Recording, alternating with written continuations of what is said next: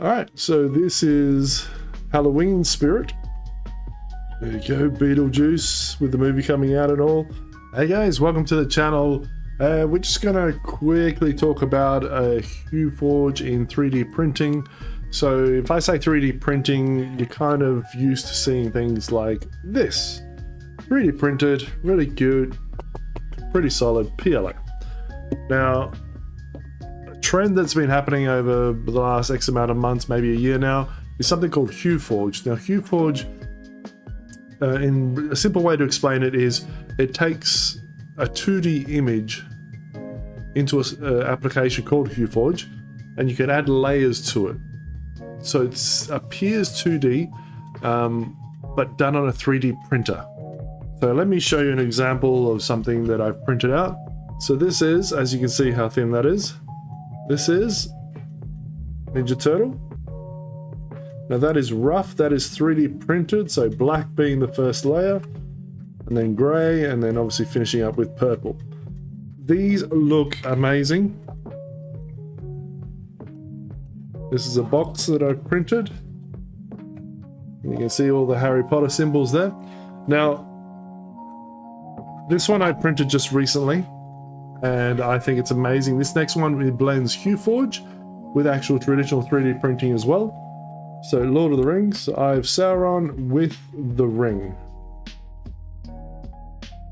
Hopefully the camera will pick that up. But you get the drift anyway. So that's the Eye of Sauron with the ring, the one ring. So that's still HueForge with the ring printed on top. Now what we're going to do is just have a quick look how to do this. Make a World again. There's other places you can find HueForge, but Make a World is my favorite. Alright, we'll just type in HueForge, Lord of the Rings. Alright, so these are HueForge. You can see the different styles that people have done. The one we're looking at is this one here, as the example that I showed before. Different profiles. I've got the A1. There's this one here that says without the ring, so it's just the flat HueForge. And then there's this one here that I did. Now, if you have a look at there, it's telling you the 4 different colors. It's a black, a yellow, a red, and kind of an off yellow as well. So let's open up in Bambu Studios.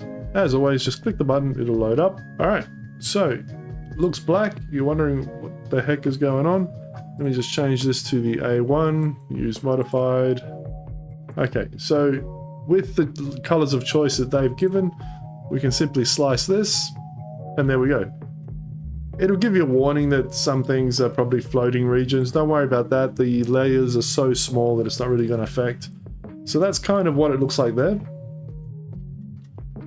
And roughly around 4 hours on the A1, which was about right. So something that I did for myself, obviously assign it to the colors that you have. The red, I had the red. I've changed it because it's printing at the moment something else. So let's just say that's red. What I did, I changed this one here to gold. Now let's hope I've got the right one, because remember there's 2 types of yellow. One's going to affect the ring, and the other one, if you zoom in, you can see it's affected the flame behind. So let me swap these 2 around. Let's go yellow here and orange there. And let's reslice that. Alright, so now, assuming the orange is representing the gold PLA, and that's pretty much it. So remember, this was a simulation of the colors that I did. Realistically, you'd be on this page showing what rolls of filament you actually have and where they're attached to, whether it's slot at 1, 2, 3, or 4. So again, you can change the colors here, but realistically you want to be matching what you have here to avoid confusion. Alright, so that's been sliced. You would go to the print plate. I won't do that now because obviously it's printing over there. But like I said, once you've printed it out, you will end up with that, which is amazing. Let me bring that a bit closer again. And you could actually frame, you could pincer frame as well. Comes out absolutely amazing. Let me just go back for a second to here. If I go on to, this is one of my favorite artists, LoFi Layers. This person on Maker World, these are all HueForge.